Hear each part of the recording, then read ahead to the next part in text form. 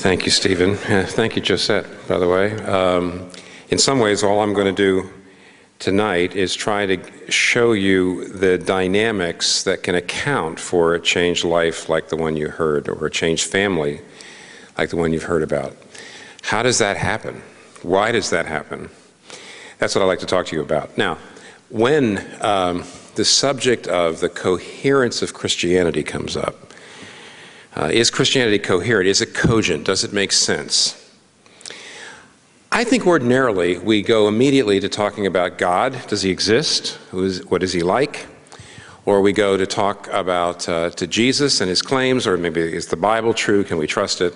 And those are all very important subjects. But I often feel that what gets overlooked in the beginning, that if you're a person who's looking at Christianity and you're trying to make sense of it, one of the subjects that's overlooked is what the Bible says, what the Christian faith says about the human heart, about human nature, and especially about that word sin.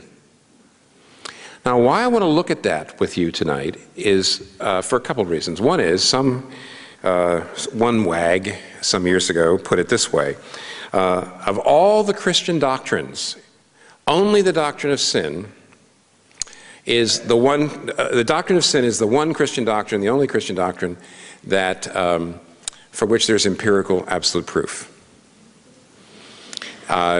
It's the one thing we can say, I can prove it to you. However, another way to put it is this: an awful lot about what the Christian faith teaches about salvation and about Jesus doesn't make sense unless you understand what the Bible teaches about the human heart. I have often realized now, as over the years, I live in New York. It's a place filled with very skeptical people, just like Cambridge, a lot of other places. And I often find that unless I explain what the Bible says about the human heart, very often everything else I'm trying to tell people doesn't make much sense. So let's go there, and let's go there through a theme, and let me introduce the theme with a question. What thing, if you lost it, could almost mean that you would lose the will to live? What thing, if you lost it, could mean that almost all significance and value would be drained out of your life? Whatever that thing is, and I'm here tonight to show you that you've got at least something like that in your life. Whatever that thing is, the Bible calls it an idol, a counterfeit God, an alternate pseudo-salvation, an idol. An idol is anything more fundamental than God to your happiness, meaning in life, or identity. An idol is something more important to God, more fundamental, for your sense of self-worth, for your sense of significance and value, for your sense of security. An idol is anything you love more than God, or rest your heart in more than God. Therefore, idols are not bad things, they're good things which you're looking to give you what only God can give you. They're created things that you're looking to give what only a creator, if he exists, could give you. So, an idol can be career, family, children, spouse, achievement, some political cause, your own physical attractiveness, romance, human approval, power, comfort, financial security, almost anything. And all those are good things. St. Augustine was the most brilliant and perhaps the first Christian thinker past the Bible to expound on this subject, especially in his book, The Confessions. And there he defines sin in a way we probably don't think of. When you and I think of sin, we think of violations of the law, behavior. And of course that's true, because murder and robbery and lying, all the things that are there in the Ten Commandments, those behaviors are sin. But if you want to go deeper to ask what about the human heart produces those kinds of behaviors, St. Augustine says the essence of sin is disordered love. And what he means is love's out of order. Loving something which you ought to be loving fourth, second, or first. Something that you ought to love, but you shouldn't love it supremely. So, for example, just one example of disordered love, an easy one is, should you love your career? Sure. Should you have a passion to do well in your career and be successful? Yes. Should you love your family? Should you love the relationships in your family? Yes. But if you love your career more than your family, if it's out of order, if you put your career ahead of your family, so you're always away from your family, or so your family is always getting second place, you know what's going to happen? You know, I live in Manhattan, and in Manhattan we're very secular people, and we think of, we don't think we're very religious, and when we ever hear about primitive practice child sacrifice in ancient times, or maybe places in the world today, we're just horrified. How awful that the gods would be, you'd sacrifice these gods by sacrificing your own children, and yet in Manhattan there's an awful lot of jobs that require, if you're going to be successful in them, that you perform child sacrifice. That you so neglect your family and so neglect your children that by the time they get a little bit older, they are so angry, they're so embittered, they're so messed up, that ironically, because you loved your career ahead of your family, you'll find that the family explosions that happen will hurt your career.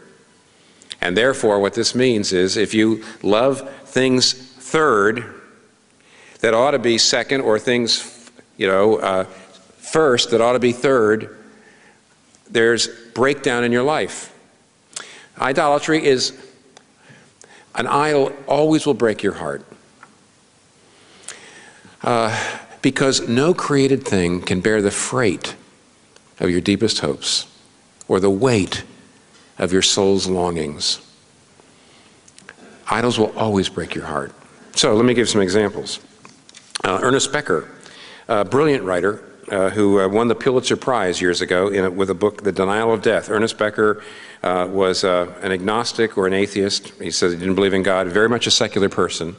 But he also recognized the problem of not believing in God, because through his book, Denial of Death, he's constantly talking about the fact that if you don't have a God, there's a tendency for you to take something else in your life and turn it into a God.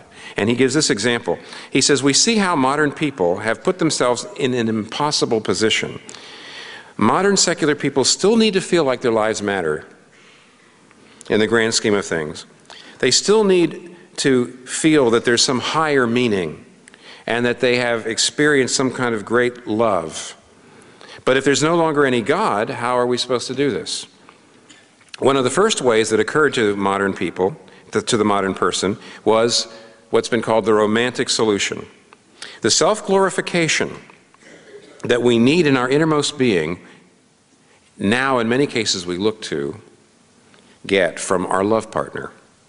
The lover becomes the way to fulfill one's very life. The worth and meaning now that you want comes from the loved one. The romantic option may be ingenious and it may be creative, but it is a lie that must fail. What is it we want when we elevate the love partner to the position of God? We want redemption. Nothing less. We want to be rid of our faults. We want to be rid of our feeling of nothingness. That's why we fall in love. We want to be justified. We want to know that our existence is not in vain. We turn to the love partner for validation. We expect them to make us good, to make us real through love. Needless to say, human beings cannot do this. Now that's just romance. And I think we all resonate with that. If not you, so you certainly know people who are doing that. That's idolatry. Let me give you another example. This is a much briefer thing, but it gets at it. I read an article some years ago in the New York Times about what happens to really good athletes when they have a career-ending injury. Now, we're not just talking about professional athletes. Very often you also have very gifted amateur athletes. What happens when along comes an injury and that's the end of the career? And the doctors who treat athletes say they not only need physical care for their injury, they almost always need therapy. It says here, well, let me just read it. It says, usually depression sets in and it's not physiological. Why? One doctor says it's simple. The injury sends them into an existential crisis. Who am I anyway, they ask. It's devastating, because very often the loss of their athleticism has totally wiped out their reason for being. By the way, this also happens when athletes retire. Why? Why is it that some athletes make the jump and some athletes never ever get over it, the end of their career? What's the difference between just honoring a good thing and turning a good thing into an ultimate thing? What's the difference? All the difference in the world. All the difference as to whether you're going to be able to live your life functionally. Here's another example. How about artist and celebrity? Cynthia Heimel writes for the Village Voice, and she's a kind of snarky writer. She's a funny writer. And if you lived in downtown Manhattan, and if you lived there for many, many years, almost everybody, even I, actually, not that I live in downtown Manhattan, but if you live in Manhattan for a long enough time, you meet people when they're aspiring to be celebrities or aspiring to be actors or actresses and get into the theater or movies. And, you know, one out of a very small number actually make it. And therefore, almost all of us who've been around know somebody who have made it. They got to Hollywood, and we remember when they were just waiters and waitresses at a local bar or something like that. And Cynthia Heimel knew quite a few, but she also noticed something happened to them. And she actually, in this article, she lists several names that you would know, but I'm not going to tell you who they are because I think it's a little unfair. Well, no, I won't. Yeah, never mind. Somebody's going to ask me the question now. But anyway, here's what she says. Listen, this is funny and amazing. I pity celebrities, she said. No, I do. Celebrities were once perfectly pleasant human beings. But now their wrath is awful. You see, they wanted fame. They worked, they pushed. And the morning after each one of them became famous, they all wanted to take an overdose. Because that giant thing they were striving for, that thing that was going to make everything okay, that was going to make their lives bearable, that was going to provide them with personal fulfillment and happiness, it actually happened. And the day after, they woke up, and they were still them. The disillusionment turned them howling and insufferable. And then she adds, and it always takes my breath away, she says, I think when God wants to play a really rotten practical joke on you, he grants you your deepest wish and then giggles merrily when you realize you want to kill yourself. Now, I would say, as a teacher of the Bible, that the motivation there on God's part that's not fair. God does not give you your deepest wish and then giggle merrily.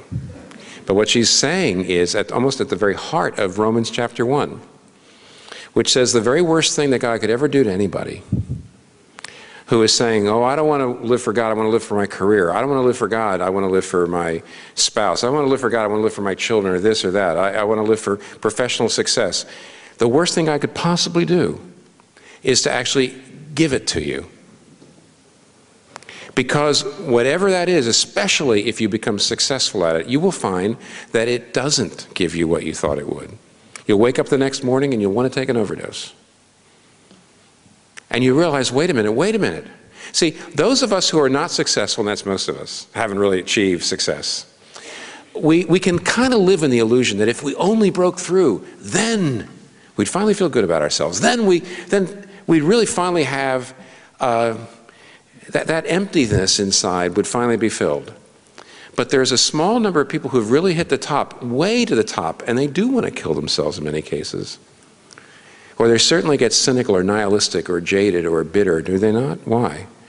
Because the next morning they wake up and they find they're still them. Perhaps the most sad and poignant of my examples tonight, and this is, I always shudder a little bit when I read it, is David Foster Wallace, who was a great writer. He was a novelist, an American novelist. At least I don't have any idea, frankly, how well known he was across the world. But in America, he was one of the leading lights of postmodern novelists and writers. And he was highly respected and loved. A couple of years ago, he committed suicide in his late 40s. Not too long before he committed suicide, he gave a commencement address at a liberal arts college. And this commencement address, as soon as it was given, was noted by many people as being unusual because David Foster Wallace, like a lot of postmodern writers, is impenetrable. He's a very hard, when you read his work, you have no idea what it means, and you're supposed to sit and discuss it and think about it, and that's the point. Many folks pointed out that this commencement speech was very, very lucid, unusually lucid and direct. And accessible. But it was not long before he killed himself. And listen to this. He says in the commencement address, "In the day-to-day trenches of adult life, there is actually no such thing as atheism. There is no such thing as not worshiping. Everybody worships. The only choice we get is what to worship. And the compelling reason for maybe choosing a spiritual God like Jesus Christ or Allah or Yahweh or the Wiccan mother goddess. He says the compelling reason for choosing that kind of God is that pretty much anything else you worship will eat you alive." And then he gives examples. "If you worship money and things, if they are where you tap real meaning in life, then you will never have enough and you will never feel you have enough. If you worship your body and beauty and sexual allure and you do that, then you will always feel ugly. And when time and age start showing, you will die a million deaths before they finally grieve you. If you worship power, you will end up feeling weak and afraid. And you will need ever more and more power over others just to numb you to your own fear. If you worship your intellect, if that's what you live for being seen as smart, you will end up feeling stupid, a fraud, always on the verge of being found out. But the insidious thing about all these forms of worship is that they're unconscious. They are default settings. Now, I do not know enough about David Foster Wallace to speculate exactly on the relationship between what he said here to his suicide, though everybody says there's some kind of link. I think we can be confident to say that it was something that ate him alive. One of the things in this list, or maybe something he didn't list, ate him alive. And he says, unless you have a God who can deliver on the hopes that you put in these things, it's going to eat you alive. Now, if this is the case, and if he's right, by the way, on websites, especially atheist websites, I've seen so many atheists extremely put out by this commencement address. Because even though David Foster Wallace was essentially a secular person, he had no particular religious beliefs, I've seen many atheists say how upset they are that he would say that there are no such thing as atheists, that everybody worships, that everybody builds their life on something. And I've seen atheists very upset. He says, worship means coming and sitting down in a building and at a religious institution and observing religious services. It's ridiculous to call anything that you live for worship. And that shows exactly what he says. And that is the problem with the insidious thing about all these forms of worship is they're unconscious. And if you don't see them yet, you're very, very young. The older you get, the harder it is to hide from yourself that you have really bound your heart up with something, a kind of God, and you are betting your life on it, and you are investing so much in it. And only as you get older and older do you begin to realize what Cynthia Heimel says, and that is, even if I get it, I think I'm going to wake up and realize, is this all there is? Now, if this is true, and we all have these idols, and they can really eat us alive if we don't recognize them before it's too late, then what do you do? Well, first of all, you have to try to recognize what they are. How do we know what they are? Now, let me give you a couple of ideas. How do you spot the symptoms of idolatry in your life? Alfred Adler, a very, a leading psychologist, sort of post-Freud, said that it's very hard to find out what you're really living for by just asking yourself that question. So if I ask you, what are you really living for? Your answers will be, oh, I'm living for my family, or I'm living for this political cause, or maybe you'll say, I'm living for God. You know, I'm a religious person, I'm living for God. Adler says, The way to find out what you're really living for is not to ask that question, because you really don't know your own heart very well. Instead, he says, look at your nightmares.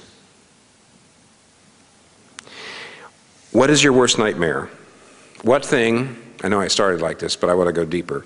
What thing, if it were absent, would almost take away your desire to live? So, for example, let's say you're engaged to somebody, and this person you love gives you a tremendous amount of meaning in life. And of course, he or she will. But then let's say something happens and you break up.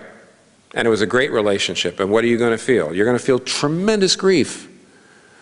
Because it was a good thing. It was a good thing. And if you lose it, you're going to feel terrible for a long time. But if you've turned that person into not just a good thing, but an ultimate thing, if that person and what they provide to you is the reason almost that you get up in the morning, if that person's love is the main reason you feel like you're really any good, you don't admit that to anybody else, but in your heart that's how you feel. If you turn a good thing into an ultimate thing and you lose that, it will devastate you. It will destroy you. It doesn't necessarily have to make you suicidal, but it often does. Let me give you two quick examples of this. In the beginning, I'm not trying to plug the book, but in the beginning of the Counterfeit God's book, which I wrote pretty recently, I have a list. There's many places on the web you can find these lists. A list of high-profile suicides of leaders of major financial institutions that occurred generally in 2008, when the first part of the great economic meltdown, world economic crisis happened. Many, many people who knew that they had lost so much money killed themselves, many. On the other hand, I had an experience. I tried it very hard to hide this person's identity here, as I tell you. I had an experience with a woman not too long ago who has, over the last few years, given a good number of very large gifts to Christian organizations because she's made a lot of money in the financial world. I went by to see her, and she was in tears. She said, I've had the worst day in my career today. Just my luck to show up as a pastor on the day. It was the worst day of her career. Gosh, now I'm going to have to be pastoral. What do I do? But I didn't have to worry because she did it for me. And she said, I'm almost sure that at least she said, for the last 5 or 6 years, I've made a lot of money. And I'm in a field that's has almost been devastated. And I can tell you right now that almost certainly I'm never going to make anything like the kind of money I've been making. I might make 10% of what I used to make a year. I might make 5% of what I used to make a year. My career is largely over. It doesn't mean I won't be able to support myself, but she says, I'm going to have to change everything, the way in which I live, where I live, my home, everything. And then she says, but I'm kind of excited. Because she says, in the past, I love my church, and she says, in the past I had a lot more money than time. So I had to give you the money. But now I'm going to have a lot more time than money. So I'm going to need to be retrained. What can I do for the church now? I'm actually kind of excited in a way. Why didn't she kill herself like all of her friends were killing themselves? Because to them, the people who were devastated, I don't mean they all killed themselves, but for the people who were devastated, who felt like if I can't live these places, if I can't belong to this club anymore, if I can't live at this level anymore, my life's over, it's over. For them, the money wasn't just money. The money was their image, was their identity, it was what the Bible calls their righteousness, their sense of acceptability, their sense of significance. It wasn't just money. It was a kind of salvation. And for her, it was just money. Because Jesus was her salvation. I talked a much sadder, she was able to make the jump, in other words. I talked a much sadder story. Some years ago, I talked to a woman who was in and out of mental institutions, and sometimes she'd come to church, sometimes not. And at one point, her counselor talked to me and said, you're her pastor, so I'd like to just brief you on what her problems are.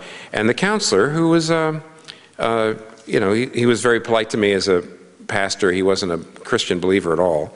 But he says, this is a woman who is a very, very good musician.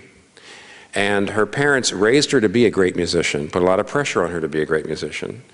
And even though she's really quite a good musician, she's not the world-class, famous, number one, number two, number three kind of artist in her field that she all of her life worked to be, and that her parents were sure she would be. She's just a good musician, and she can't handle it. He said, she believes in God, and she says she believes in God, and she prays, but frankly, this is her God, and it has failed her. She says, oh, I believe in salvation through Jesus. And this guy said to me, he says, but this is her salvation, and she has failed. And her parents' approval is more important functionally in her heart than God. Her effort to be a great musician is functionally more important than anything else she believes. So what she believes about God has actually almost nothing to do with how her heart really works. And even he realized that if she actually began to believe what she said she believed, deep in the center of her heart, she'd be free. I don't know where she is at this point, and I've lost track of her for various reasons. I hope she is. Now, let me give you a little bit of a biblical orientation here. Where does the Bible talk about this? Romans chapter 1, verses 18 to 25 is the classic New Testament. It's the locus classicus on this subject. And essentially, Paul says there that underneath everything else, he says, quote, we worship and serve created things rather than the Creator. We worship and serve created things rather than the Creator. And what it does is it creates not just nightmares, by the way. So I'm trying to tell you, the second way to look at, the second set of symptoms to find your idols is not just look at your nightmares, but look at your most uncontrollable emotions. Because Paul says, when you worship something, you serve it. See?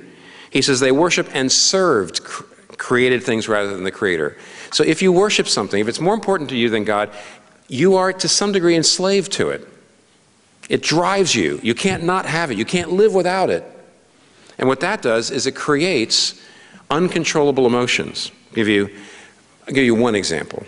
I've got more than that, but let me just give you one example. Some years ago, I talked to two women, not the same year, but close enough that I could compare them. And both of them had husbands, and they had one teenage son. And in both cases, their teenage sons were going off the rails. They were having trouble in school, they were having trouble with the law, getting in trouble, and they clearly were, both sons were going bad because the fathers were being lousy fathers. The fathers were cold, they were remote, they had no time for their sons, and the wives could see that the husbands were ruining their sons' lives. In both cases, the wives came to me as a pastor, because they came to my church saying, you've got to help me because I am so bitter. I am so bitter and angry that our communication is breaking down between me and my husband, and I'm not even sure our marriage is going to survive. So what I did in both cases was, I think what I was supposed to do, I said, are you professing Christians? Yes. And do you believe in forgiveness and the importance of forgiveness? Yes. And that God's forgiven you? Yes. And you must forgive others? Yes. So we sat down, we looked at texts, we prayed together, we talked about, you have to forgive your husband, let's pray for that, let's pray to God for that. To my surprise, let's call her Mother A, who had actually probably the worst husband of the two, and who actually hadn't been in the Christian church for a very long time, forgave. She broke through. Her anger dissipated. It was difficult. And then what she was able to do is start to move on, and it actually helped the communication, because when you're bitter towards somebody, you really can't communicate. You can't persuade them. You're just too furious at them. And their marriage got better. And because the marriage got better, the husband heard somewhat what she was saying, and he improved somewhat, enough for the son to improve somewhat. And therefore, basically, we have a happy ending. But Mother B, who had been in the church much longer, and who, from what I could tell, actually probably had the better of the two husbands, could never do it. She could not forgive. She couldn't let go. She was furious. She was angry. She couldn't stand him. And here's the great irony. Why was she unable to do it, even though she tried? Why were her emotions uncontrollable? Why was her anger more than she could handle? Because even though I believe the first mother loved her son, the second mother made her son into her meaning in life. She looked at her son, and actually she spoke like this. In her heart of hearts, she said, if my son is happy, if my son grows up well-adjusted and loving me and having a happy life, then I'll know I did something right. Because I haven't really done much of anything else right. I haven't accomplished much of anything else. But if I just am a good mother to him and he grows up, then I'll feel like, my life really had some kind of significance. Do you realize what she just did? Her mothering was her salvation. Her son was her Savior and his love. In spite of the fact that she came to Christ, to Christian church and said, oh, Jesus is my Savior, but her son was her Savior. Functionally, really, honestly. The Bible says we all worship and serve something besides the Creator in our natural default mode. And that means that, ironically, she couldn't forgive her husband. She stayed angry at him. The relationship broke down. The communication broke down. The marriage broke apart. And the son got worse. Ironically, by loving her son more than she loved God, she destroyed him. Because your idol will always break your heart. Now, uncontrollable emotions, you see, if something is not just a good thing, if money's not just money, if my son's not just my son, if my ministry's not just my ministry, but it's like a kind of salvation, a kind of justification, a feeling like now I'm justified. Now, my life means something. It's not all for loss. If you look to anything like that, it will eat you alive. So finally, we have to come to the place of asking, what do we do about it? And here's what we have to do about it. And I hope now you see, as I wrap up, why this subject is important, regardless of where you are spiritually, regardless of where you are when it comes to faith. For example, if you say, I'm not sure I believe in Christianity. In fact, I'm still having trouble figuring it out. In New York City, I found very often one of the reasons why people find Christianity not cogent is because the cross doesn't seem cogent. Jesus dying on the cross to forgive us for our sins, well, that's an interesting thing, many of my skeptical friends say. But why? Why? I don't feel that bad. I'm sure there are murderers and robbers and people who've done terrible things. And maybe they will say, oh, I'm terrible and I need God to save me through forgiveness. But for the rest of us, we're decent people. We live pretty good lives. I don't think I'm so bad that I need that. But the problem, the essence of your trouble, the essence of sin is not the bad things. It's turning a good thing into an ultimate thing, which, by the way, leads to bitterness, which can lead to murder, it can lead to harm, it can lead to oppression. See, all the bad things, all the behavioral bad things, like lying and like viciousness and all those things, it comes from idolatry. And even if you're living a good life, your idolatry will still destroy you. All of our hearts, good people and bad people, once you understand the concept of idolatry, all of our hearts are still riddled with sin, riddled with self-centeredness, riddled with self-justification, riddled with our desire, essentially, to keep control of our lives by saying, if I have this, then I am worth it. Then I am valuable. And in a sense, I don't really need God. That's sin. And once you understand idolatry, I've had an awful lot of my skeptical friends in New York say, if that's sin, well, yeah, of course I'm sinful. And very often they say, I'm not sure I believe in God, but I can see I can see the point. In fact, some people say, yes, I am driven, I am anxious, these things probably are too important to me. And maybe, well, I feel that when a person who doesn't believe hears about idolatry and actually sees it in their own life, there's a tendency for them to say, I don't know if I believe in Christianity, but it would be great if it was true. And if you get to that place, I think you not only know, you understand idolatry, but you actually you've started to understand your own heart. And therefore, idolatry shows us why the gospel is necessary, why Jesus had to die on the cross for our sins, because we're all riddled with idolatry, good people and bad people, and we need God's forgiveness. But it's not enough just to look at the objective accomplishment of Jesus on the cross. He died for our sins. He paid for our sins.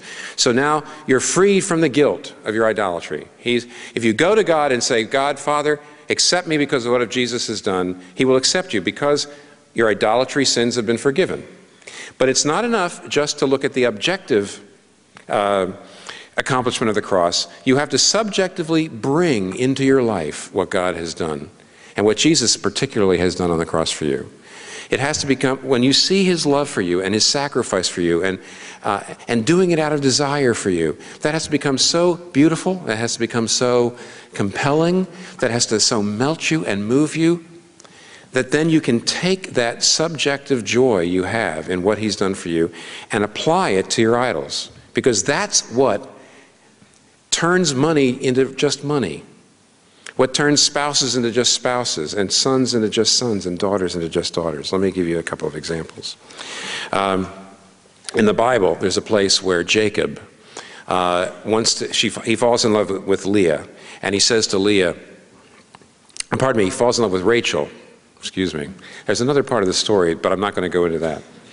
And he goes to Rachel's father, Laban, and says, please, I'd like to marry your daughter. And of course, in those days, you had to pay a price to the family if you're going to marry the daughter. And Laban says, you have to work for me for 7 years, 7 years hard labor if you're going to get Rachel. And that was an exorbitant bride price even then. But the text tells us in Genesis 29, it tells us, but for Jacob, those 7 years went by like that. It felt like no trouble or no time at all because of his love for her. He had this overmastering positive passion. He loved Rachel so much that it enabled him not to care about the drudgery of the work. Now, Thomas Chalmers, the great Scottish minister and theologian, wrote a famous sermon called The Expulsive Power of a New Affection. And Thomas Chalmers says, nobody changes bad habits by just trying. Nobody changes bad habits just by saying, I'm going to really try hard to change. Nobody overcomes being scared or overcomes racial prejudice or anything just by trying. Here's what he says, overcomes your character flaws. He says, the heart is so constituted that the only way to dispossess it of an old affection is through the expulsive power of a new one. What you need to drive out your fears and your uncontrollable emotions and all those things that are driving you, and even that emptiness that you're trying to fill with these false gods. The one thing you need is an overmastering positive passion. And what is that? I love my wife. I actually have a very good marriage. And one of the things I learned from reading the letters of John Newton, who also had a good marriage, was that in a good marriage, your spouse can become your biggest idol. I actually have that problem. I struggle with it all the time. I respect my wife's opinion over everybody else, and I want her affection more than anybody else's. And even now, after 35 years of preaching on my way home, after a Sunday, I want to know what she thinks of the sermon. I don't really care what anybody else thinks. And she's heard me, and if she says it was a good sermon, it's probably a pretty good sermon. And so often, she doesn't think it's a good sermon. And she doesn't want to tell me, because she knows about the idolatry problem. So I say, hey, did you like the service today? Which really means, what did you think of my sermon? And she says, oh yeah. I said, well, the sermon, did you have any suggestions? Which is my way of trying to see, you have any suggestions, which means, please gush or something. And if she ever says, it was fine, I'm crestfallen. Still, 6 years old, 35 years, and she gets furious at me, and she should. She says, don't you dare put this kind of pressure on me. She says, at this point, it's what God thinks about you. It's you stand before God, not me. So we are very sensitive to our various idolatries. I'm not going to tell you about hers. It's not fair. I'll confess my own sins. But the fact of the matter is that both of us realize something. Someday one of us is going to look at the other one in a coffin. One of us is going to be standing there, and the other one's going to be in a coffin. And if the person in the coffin is our Savior, If you make any human being more important than God, when that human being is lying in the coffin, your God's not going to be able to help you when your heart is breaking. What is going to get my heart to pull itself off of my wife so she's just a wife? So I can really love her truly. Remember that woman? Because her son was more than a son to her, she didn't love him right. Because their careers were more than careers, they didn't execute them right. And because my wife tends to be more than just a wife to me, I'm in great danger. What is going to pull my heart off of my wife so that I can just love her? I've got to see the beauty of what Jesus Christ has done. Let me close with this illustration. Years ago, I talked to a woman who lived in a trailer park right near my little church in my little town in Hopewell, Virginia. And I was a young minister, and I was trying to help her. She had really had a very hard life, but she ended up teaching me more because she knew more about life than I did. And here's what her problem was. She had lived a very hard life. At this time, she was in her 40s. She'd been in and out of jail, I think. I know she'd been in and out of drug addiction. You could just tell by looking at her, she looked a lot older than her, being in her early 40s, though she was. She had been cursed by being born beautiful. Evidently, she was a beautiful child, she was a beautiful little girl, and she was an absolutely beautiful young woman. And because of that, there were always men after her, especially powerful men, to whom having a woman looking like that was a badge of power. And because of that, she had turned male affection into the idol of her life. She literally felt she was nobody unless somebody loved her, especially a man. And as a result, she did not put up decent boundaries. She let men abuse her, sometimes physically. She was not selective about who she was with. She just needed one at any given time. And as a result, she was a subject of violence. She was in and out of prison. She was in and out of drug addiction. She had a horrible life. And then what happened at the very end was it all broke down, and she became a Christian. And as she became a Christian, she began therapy. And the therapist was very happy. It was very helpful to her in some ways. But she told me this. She told me at one point, the therapist came and said, look, your problem is you've based your self-image and your identity and your significance and security on male affection. Right, she said. And this has been terrible for you. No boundaries, abuse, right. You just can't love yourself unless you know that some man loves you, right. So here's what I want you to do, said the therapist. You've got to get a career. You've got to become a successful career woman. We've got to help you end get the rest of your education and get a marketable skill, and then you get a career and you're self-sufficient and you'll feel good about yourself because you will be a successful career woman. And she said, this is what she told me, she said to her therapist, look, with all due respect, you've helped me so much, but let me just ask, you want me to take a typical female idol, which I've built my life on, which has destroyed my life, and now you want me to adopt a typical male idol. So instead of getting all my self-esteem from a man loving me, now I'm going to get all my self-esteem from being successful and making money. She says, what if I don't want either addiction? Can't you let me build my life on something that doesn't, can't let me down? That isn't dependent on me performing and earning my salvation? And the therapist says, well, I don't know. But see, she already did know. She was still working it out. And she came to Colossians chapter 3. There's a place there where it says, your life now, if you're a Christian, is hid with Christ in God. And when Christ, who is our life, appears, we will appear with him in glory. And that riveted her. And she realized what that meant. Because Jesus died for her. Because Jesus loved her. Because Jesus poured himself out for her. Every other man had basically made her pour herself out for him, for her, for him. In other words, every other man came into her life saying, your life for mine. And Jesus had come into her life and said, my life for you. I'm pouring my life out for you. And as a result, Jesus became, as it were, her Rachel, her treasure, her pearl of great price. And she says, now when I see a guy coming after me or even looking at me like this, I say something in my heart. And what I say to myself in my heart, not out loud, but in my heart, I look at this guy and I say, hey, hi, guy, you know, maybe you're great. Maybe we'll get together, and that would be nice. Maybe we'll get married. That would be nice. But I want you to know, you will never be my life. Christ is my life. And because I won't make you into a savior, I might end up making you a really good wife. Do you understand how what the Bible says about idolatry, how what the Bible says about sin makes sense of your life, makes sense of your heart, makes sense then of the cross, and makes sense of the world? I hope you do. And now we're going to get a chance to ask some questions. So Stephen's going to tell you how to do that.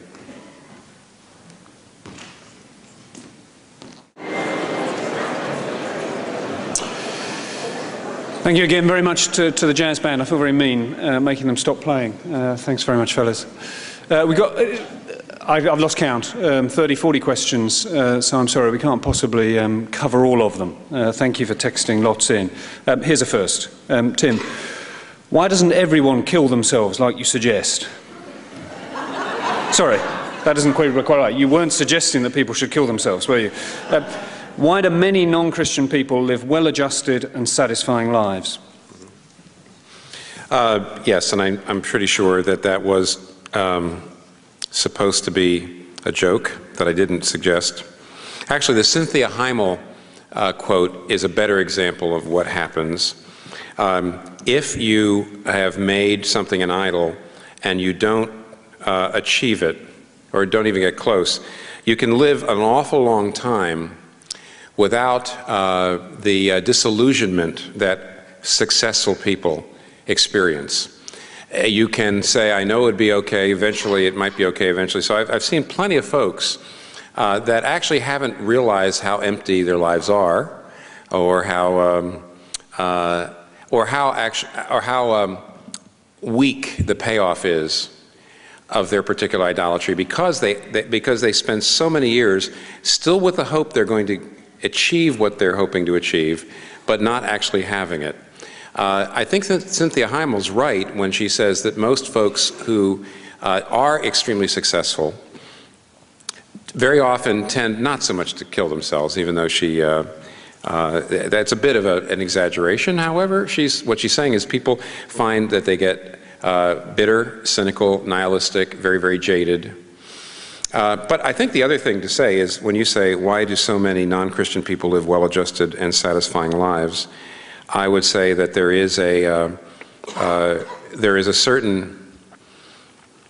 are I hate to get into a whole nother line of theological reasoning. The Bible says that there is both special grace and common grace.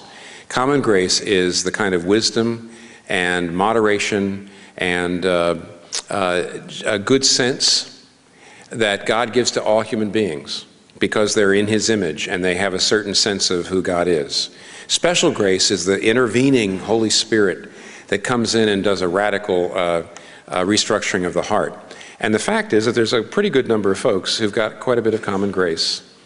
And especially those who don't actually reach the top in many cases, but actually find themselves always traveling and never arriving.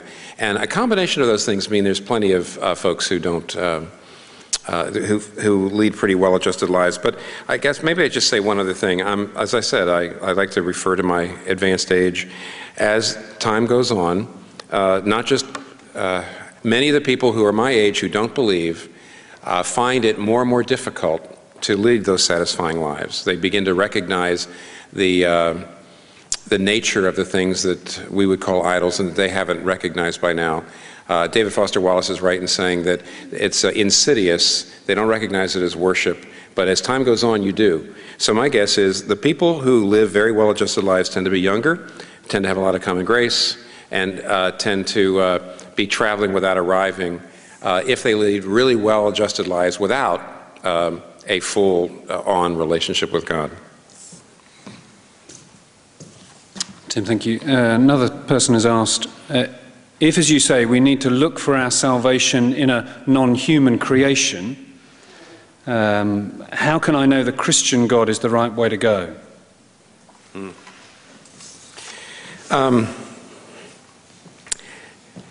David Foster Wallace said, it's better to worship a real God. Then he gave a list, remember? The Wiccan Mother Goddess, Allah, Yahweh, Jesus Christ, so forth. And maybe this is referring to that. If so, that's a great question. How can I know then that the Christian God is the right way to go? Every other, I'm going to say this with all due respect, to the other religions and the wisdom in them and the moral lives that they produce in their adherents. But every other religion says that the way you connect to God, the way you connect to the divine, is through something you do. It could be transformation of consciousness. It could be certain ethical prescriptions. You have to do this, you have to do this, certain observances. Every other religion essentially says to you, if you do these things, the Four Noble Truths, the five pillars, then you will connect to God. The Christian gospel is not just different than that, it's exactly the reverse. The Christian gospel says there's nothing you do, in a sense, to earn your salvation. There's nothing you do to merit it or to perform it or to achieve it. It is an absolutely free gift. Now, you remember the woman I talked to you about at the very end for the trailer court? Remember how she put it? She said, I was trying to earn my salvation through male affection. And now you, O therapist, are asking me to earn my salvation the more normal male way through success. Notice she was right in saying every way except the Christian gospel and every way except through Jesus Christ, salvation is essentially something you earn, in which case you transfer your idolatry to your moral record. You're no longer maybe making career an idol. You're no longer trusting in this or that as your salvation. Now, your moral record becomes your salvation. And that can be every bit as enslaving, because you never feel like quite good enough. You're never sure you've really lived a good enough life to keep in the blessing and to keep that divine connection. So in the end, the other religions don't give you a fundamental restructuring of the heart and the way in which the heart works, which is self-justification and self-salvation. The gospel comes in and completely challenges that. And that's the reason why I would say the Christian God, and Jesus Christ in particular, is the real challenge to idolatry and is the real destruction of idolatry in your life. And other forms of religion don't really do it.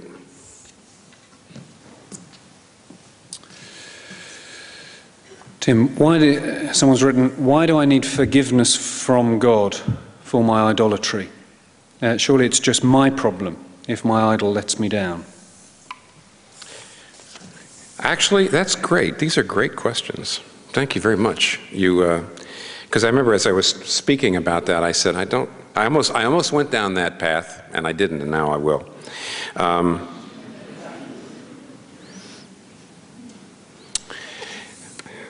Remember disordered loves, that idea from St. Augustine, loves out of order. What I like about the disordered loves idea is there is a hierarchy of loves. I try to give you an example where to love your career more than your family. Now, your family is not God, and yet to love your career more than your family is disordered love, because your loves are not in their proper place. So at that level, think about this. If you really, let's just say you were a single parent, maybe you are, and you really, truly, for your only child, you really did give up your whole life. You have worked like a dog to put the child through school.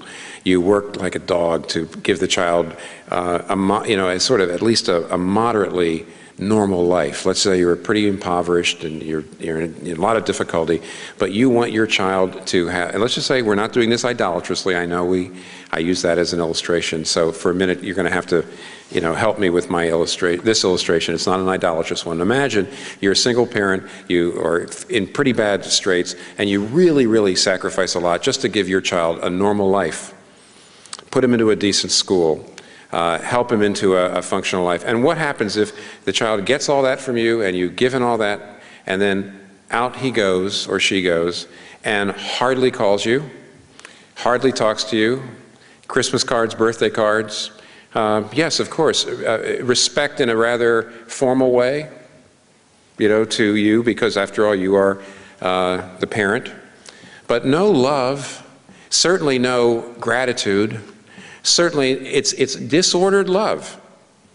It's not giving the mother or the father, the parent, the place that person deserves. Now, God has created you. If He exists, He's created you. If God exists, He not only created you, but He keeps your molecules together from just running off. The Bible says that He holds together the world, the universe, with the word of His power. He keeps you together. He keeps you alive every second. Keeps your heart pumping. So you owe God absolutely everything. And then on top of that, you not only owe Him everything as a creator, you owe everything to Him if it's true, what the Bible says, that He came to earth as Jesus Christ and died on the cross to absorb the debt instead of making you pay for it. He paid it Himself. What do you owe Him? You owe Him centrality, that He deserves to be in the center of your life. And therefore, you're absolutely right, and maybe I'm glad you've corrected me, or at least you've corrected the impression I may have given you. And that is that idolatry messes your life up, but it's also deeply grievous to God. You would weep over the fact that your child did not see what you did. You would weep over that. It would grieve you. It would be a stab in the heart. And idolatry stabs God in the heart. If there is a God, idolatry stabs Him in the heart. So it not only grieves Him and tramples upon Him and wrongs Him, it also destroys you. But frankly, it wrongs Him primarily and wrongs you secondarily. And that's the proper way, I think, to see what is wrong with idolatry.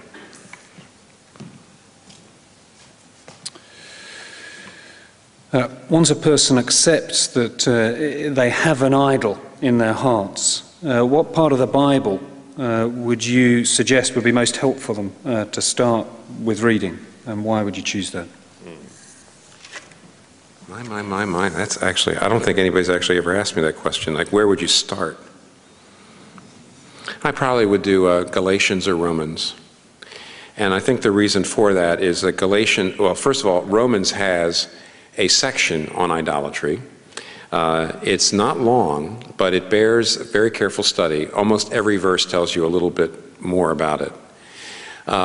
Galatians doesn't talk too much about it directly, but both of them talk about the difference between self-salvation and Christ's salvation. And they both, what I love about Galatians is it's all about the gospel. It's all about you're saved by grace. You're not saved by works. You don't save yourself. God saves you through Christ. So it's the gospel. But you can see at the very beginning, this epistle is not presenting the gospel to non-Christians. It's presenting the gospel to Christians. And it's Paul's way of saying, you say you believe the gospel, but you really don't. Or you don't understand the ramifications of it. And therefore, I would probably go to those two books first. But I think, now that I've said that, I need to tell you, I don't believe there's one place in the Scripture that nails idolatry and the others do not.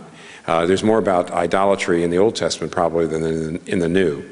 So there are suggestions in the last chapter of the Counterfeit God's book that would be a little better even in telling you where to go from here. But I would start with Romans and Galatians, since you asked, where would you start in the Bible and why? I think we've got time for last two questions. Sure. If what you say is true, does God need to be true in order to have the beneficial effects that you're describing? Did you follow that? In other words, couldn't God just be a sort of, it's a sort of concept that still operates and still functions effectively? Oh yeah, well, I think I'm going to have to give a negative answer to the question. If what you say is true, does God need to be true in order to... Oh, no, I'm sorry. The way he said it, it's a negative answer. The way it's written, no. Well, it depends. If what you say... You're trying to help. Okay. What I tried to say at the end was that the subjective... it is absolutely necessary for God to be more than a concept, for it to have the beneficial effects I'm talking about. I've seen plenty of people accept the basic idea of idolatry. In fact, I said that many of my skeptical friends in New York, many, especially young people in New York, who don't really understand Christianity, I go to idolatry right away, and here's the reason why. If you say, do you believe in sin? They'll say, I don't think so. And they say, what's sin? If I say, well, it's breaking the law, and they will say, well, who's to say what moral absolutes are? And we get in an argument about, whose view of right and wrong is right or wrong. But if I instead go to idolatry, almost always I have my friends say, I see your point.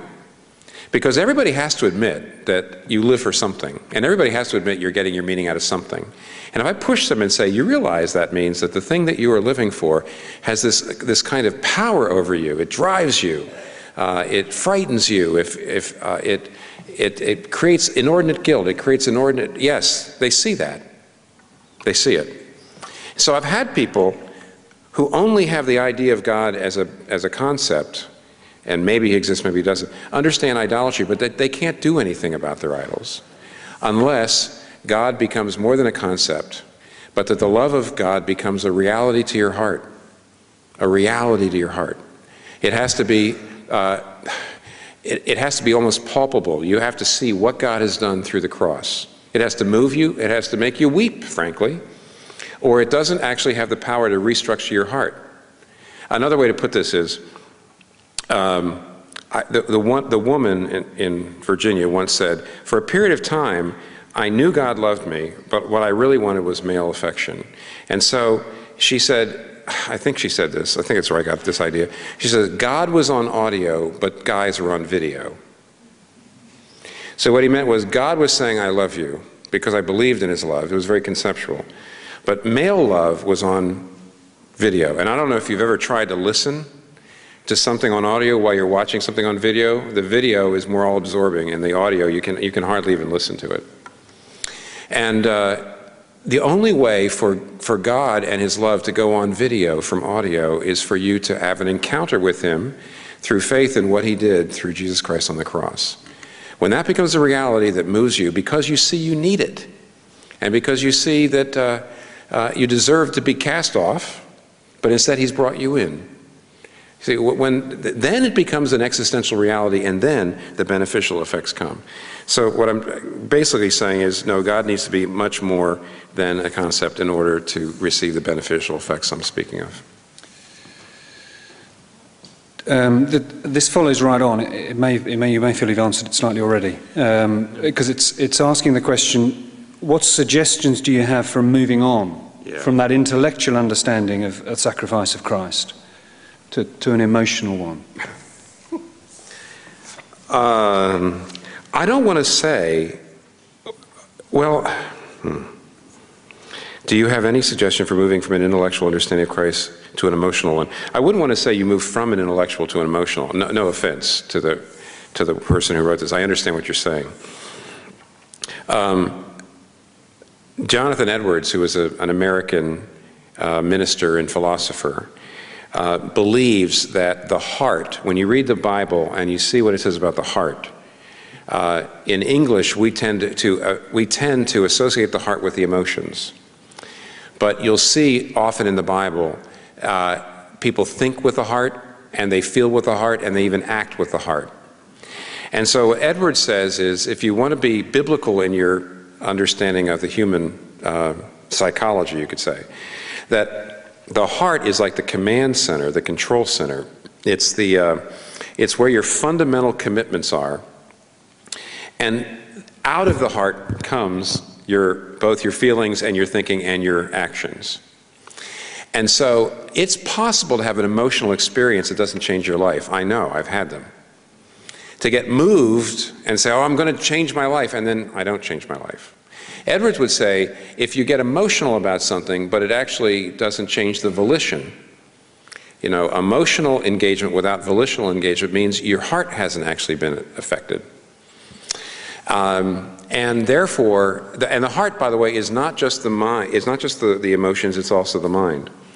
So over the years as a pastor, taking what Edward said, is my understanding is not that I want people to move from a more intellectual understanding of the faith and what Jesus did on the cross to an emotional one.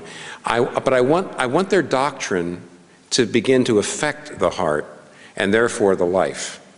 And the way to do that, as far as I know, is still ultimately through prayer.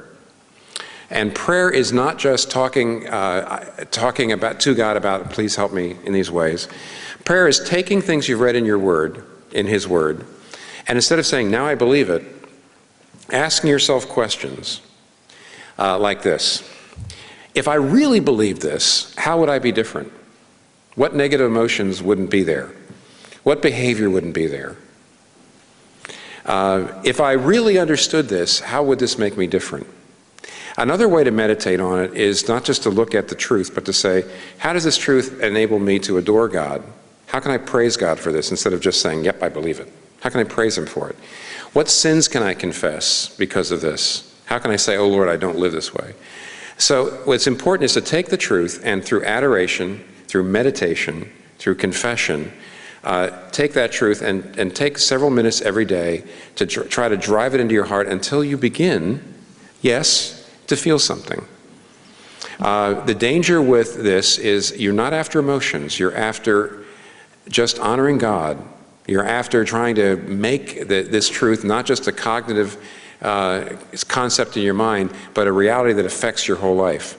So what you have to do is you kind of work on your heart, but you don't go after your emotions. You work on it through meditation, meditating it in. You have to have as deep a prayer life as you possibly can, and you leave it up to God when it comes to feelings. You leave it up to God as to how much you're going to feel on a particular day. Don't push on the emotions. Otherwise, weirdly enough, you can turn the feelings into a badge that God really loves me, and you're back into works righteousness, except it's emotional works righteousness. So the answer is a prayer life. Frankly, I did not get to this part in the book. I'd like to write another book on this. But it does mean not just Bible study and then pray for mom and dad and this and that, but taking the Word of God and meditating and adoring and confessing that down into your heart until it starts to catch fire. And it may take a long time before it does catch fire, but it will, I think, if you ask God and you come in faith. So. Tim, thank you very much. I'm just going to take a moment. In a second, we'll express our appreciation to Tim for speaking tonight. But just, from what he was just saying, if you are somebody who thinks, well, I do want to take this further, and I'm not quite sure how, wouldn't pretend that tonight, or even if you were here last night and tonight, that we've covered all the bases. There's lots more for you to explore. So I want to make some suggestions about how you might do that. Maybe someone invited you tonight. They'd be a good person to talk to. Perhaps they can make some suggestions to you about how to think further. If you would like to know of other options, then I think you got one of these leaflets hopefully a few moments ago. I hope they were passed around. And inside you'll find a number of courses that are being run over the next few weeks in and around Cambridge. Church is putting on 5-6 evenings where you can think these things through with others. Open to any question, lots of room for discussion. A great way to discuss with others, try and move forward in your thinking. Do commend those to you. We'd also love you to pick up, if you'd like to, a free book, which is a copy of the Gospel of Luke, one of the 4 accounts of the life of Christ that are found in the Bible. And if you haven't read through the details of Christ's life, pick one up. They're by the exits as you go out. Also by the exits, 3 of the books that Tim has written. The one that chimes in with tonight is Counterfeit Gods, when the empty promises of love, money and power let you down. Tim was just referring to that. So that would be a follow-on from the topic of this evening. The Prodigal God explores the parable of the prodigal son. And looks at what the heart of the Christian faith is through that parable. And then the final book is The Reason for God, which explores some of the commonest objections and difficulties with the Christian faith and some of the clearest reasons for believing it. All of those are £6, and there's a bookstore here by that exit and one back out in the foyer on the way out. Thank you very much for coming tonight, and let me ask you to show your appreciation to Tim Keller for speaking to us this evening.